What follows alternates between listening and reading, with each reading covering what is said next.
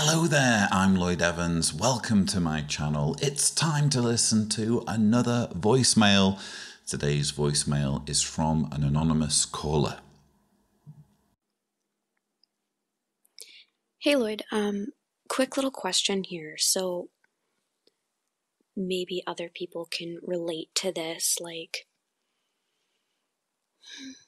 dealing with your family, contacting you and sort of messaging you and it feels like they're trying to reel you in, and I don't know if it's hard for me to trust if that's a genuine thing that they're doing because they care about me, or if it's something that's being done because of the propaganda that's coming from the Watchtower right now. It really seems like they're trying to push certain particular messages, and it's hard for me to respond to that because I'm always constantly waiting for the, like, when are you going to come back, or it's going to lead to them, trying to convert me again. And I've been very adamant, since my teenage years that I'm not going to be a Jehovah's Witness. I never was, and I'm not going to be. I don't believe what they believe. So it's almost like getting to the point where it's offensive for me because I just can't live my life. And I'm getting really frustrated with this. And I don't really know how to go forward with this type of behavior. And I don't know if it's just my parents and my situation, or if this is more common, or if other people are experiencing this right now because of the type of propaganda that the Watchtower is producing. I feel like it's making my parents feel guilty, like they've done something wrong and they need to correct something. And I'm like, there's nothing wrong with me. I just don't believe what you believe. So, like, where do I go from here with that, right? Like, it's just a weird situation. So, I don't know, maybe somebody else can relate to it and give me some points or tips or something. I don't know. Anyways, I hope you have a wonderful new year, and thank you for all your content. All right, take care. Thank you so much for that message. I think lots of people will relate to it. Piecing together the jigsaw pieces that you're giving me, it seems that you were never baptized into the religion. Therefore, your parents are viewing you as the one that got away, or the one who needs to return to Jehovah because the end's coming, and the only chance of their daughter surviving Armageddon in their mind is for you to realize that this religion that you were raised in just happens to be God's one and only true organization, and you need to join it if you're going to survive Armageddon and survive into the paradise. I think your parents are genuine. They're obviously misguided and misled and indoctrinated, and their minds are not their own.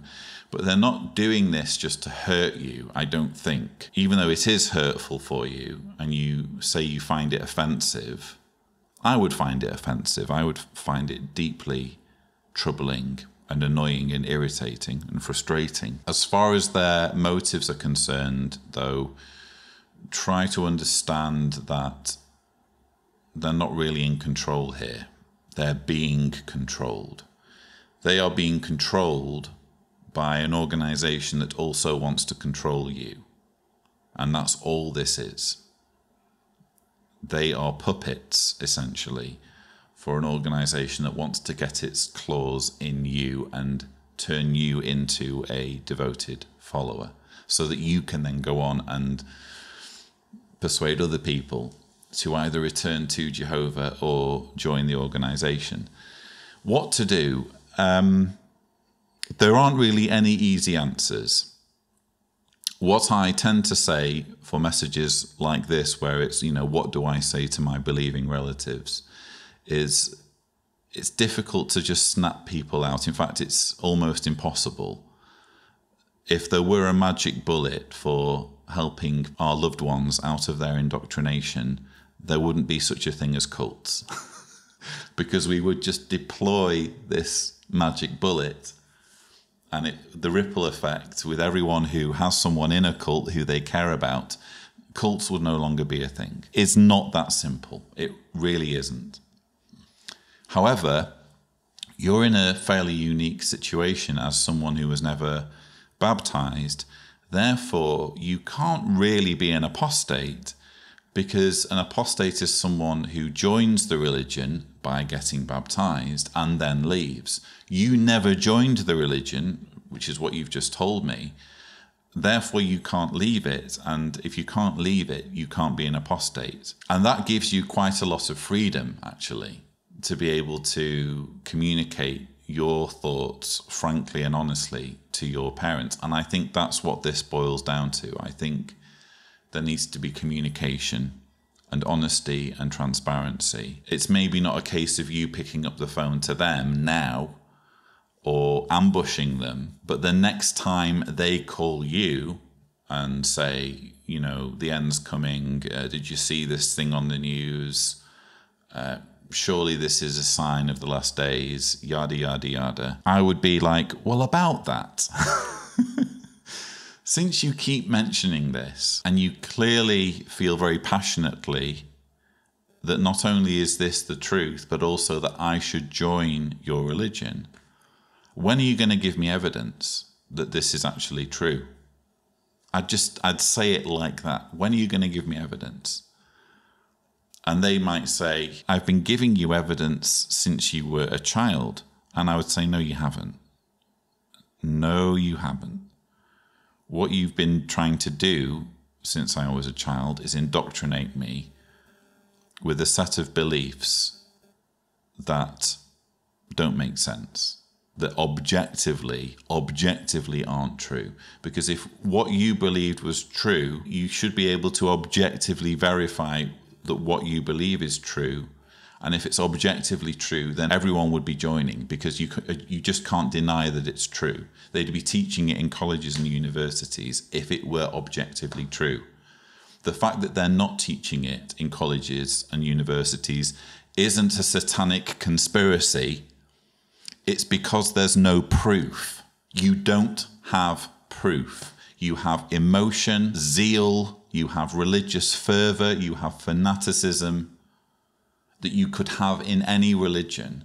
But what you don't have and have never had is objective facts and objective evidence certifying your religion to be true. So my question to you is, when are you going to show me some evidence?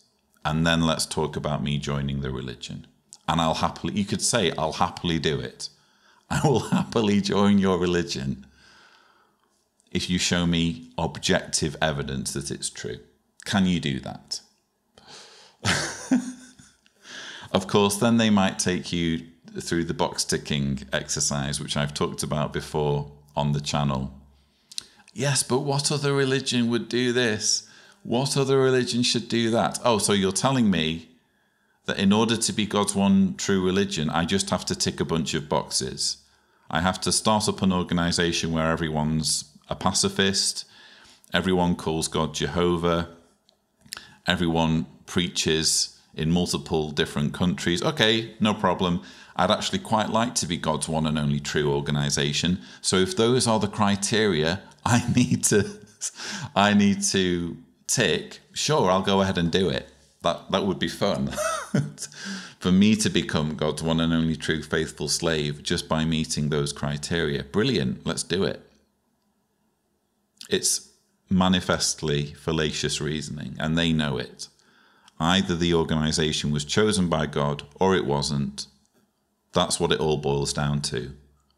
Can they prove that Jesus chose the organization in 1919?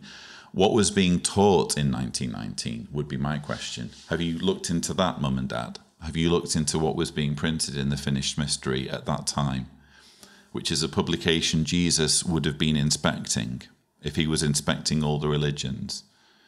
Do you know what it says in the Finished Mystery? Have you seen what the writers have to say in that particular publication, which apparently was a turning point in theocratic history? Realistically, you're not going to wake your parents up just by hitting them with reality like that. Because unfortunately, the way it works is that when people are in a cult, they want their cult to be true, even if the facts are staring them in the face that it isn't. And the only way they'll ever have a chance of even beginning to wake up is if it's their decision. And if they already have doubts, maybe your parents do have doubts that they're suppressing, but more than likely they don't. And that being the case, more than likely, if you do have that conversation, which I've kind of hypothetically gone through, it's going to have no effect. So manage your expectations. The bare minimum is that you guys need to reach an agreement whereby they respect your boundaries and they understand that actually religious trauma syndrome is a thing. This is not just a difference of opinion.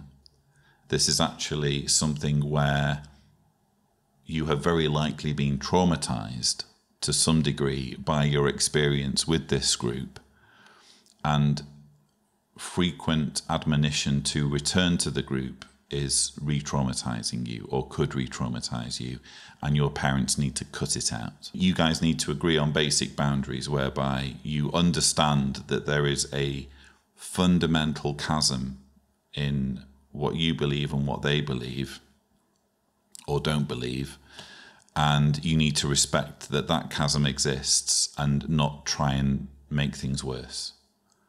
And I'm sure you'd be willing to fulfill your side. I mean, it's a similar thing with my in-laws. I make it very clear that they're not to, for example, try indoctrinating their grandchildren, my children. So there's that limitation on their side. By the same token, they're not going to find me in their faces disrespecting their religion and mocking them and deriding them. So I hope some or all of what I've just said has been useful either to you or to other viewers. Again, thank you so much for sharing this question, because I'm sure many will have related to your predicament. If you would like to leave a voicemail, the thing to do is go on speakpipe.com/Cedars, but for heaven's sake, don't leave a voicemail without indicating clearly if you do not want me to broadcast it on YouTube. So if you're fine with me answering voicemails here on the channel, you don't need to say anything, you can just launch straight into it. But if you do just want to leave me a voicemail and not have it broadcast, please indicate this clearly. That's all I have for you. Don't forget to subscribe to the Lloyd Evans channel for more such videos, and as always, thank you for watching.